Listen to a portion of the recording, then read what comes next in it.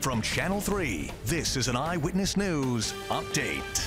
Thanks for joining us on this Christmas evening. I'm Shantae Passmore. Here are some of our top headlines.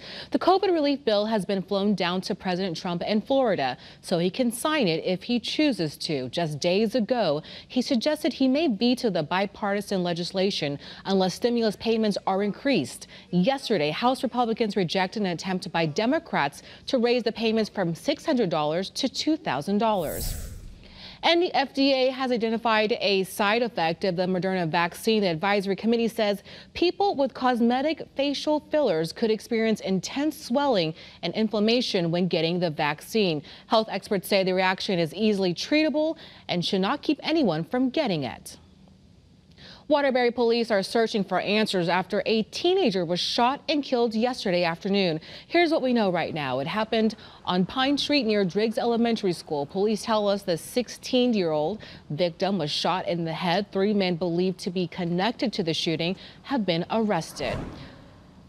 Lots of areas around the state are seeing this down power lines in some spots. This happened earlier today on Copper Mill Road in Weathersfield. Remember, if you see a down wire, stay away from it and steer clear. All right, in the wake of the storm system that brought damaging winds, gusts over 70 miles an hour, as well as heavy rain, as much as almost 4 inches in some communities, and flooding across portions of the state, and also near record warmth.